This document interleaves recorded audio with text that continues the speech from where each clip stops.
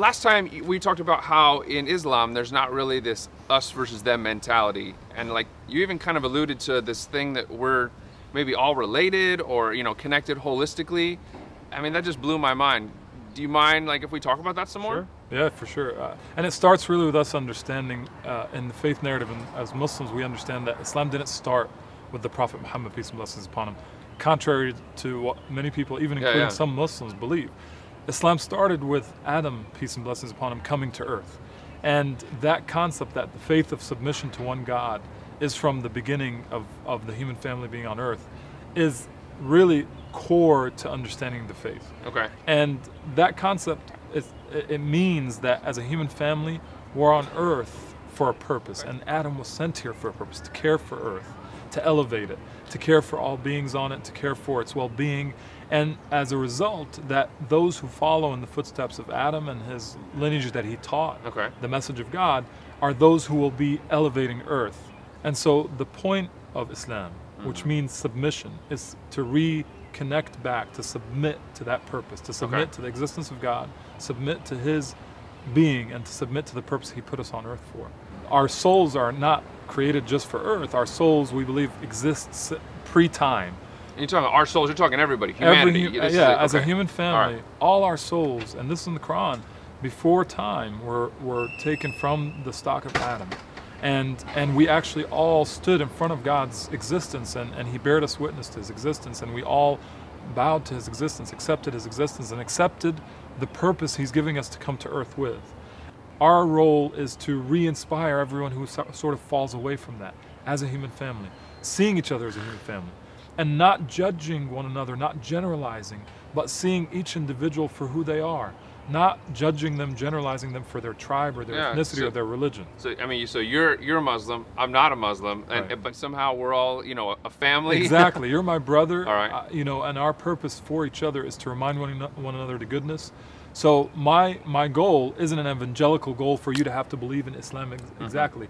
Though I would love for you, because of my conviction, I'm transparent that I believe this is what's best for you. But that's for you to figure out. That's for you to discover. And the best way I can help you discover that is to see my example, is to see what it does for me in my life. I get that. And for me to continue to help you, and you help me do better in our lives with the decisions we're making. And those decisions, I don't always have to bring you back to because God said. Sure. Right? So freedom of religion is absolutely core, because God says, "La ikraha fi din, qad tabayyana ar-rushd min al-ghayy," which means there's no compulsion in faith. Truth is apparent from falsehood. So there's no reason for, if someone believes their conviction is in truth, there's no reason for them to coerce. There's no reason for them to force. All that needs to happen is to allow peace to take place, to allow freedom of expression and freedom of exploring to take place, and people will come to truth. Like, if this freedom for religion thing, like, is the way you're describing it, that's a totally American idea. In fact, you say that. In fact, you know, American Muslims, or I personally, and many American Muslims believe that out of all the nations on earth today, the closest constitution, the closest setup to the protections that the Prophet, peace and blessings upon him, offered in his constitution is what exists in America today. That's fascinating. And maybe some other nations, but really what we have in terms of what we're protecting, what we're offering for people who become citizens of our land or residents of our land in America, is much closer to what the Prophet, peace and blessings upon him, himself did. Especially when we talk about the Constitution and in the Declaration of Independence, those documents are through and through fully aligned to the prophetic guidance and to the guidance that was given to humanity since the beginning of time. I mean, so it almost sounds like, you know, the Muslim way of doing things, you know, being a better Muslim is like being a better American. That's exactly it. And that's really the message that we try to. We got to get this message out there. This is great. Like, more people need to understand this. So part of the reason there's so much confusion about Islam today is that so many of us are taking all of our information directly from the media. Probably a better way is to talk to a Muslim. And so that's what we're inviting you to do.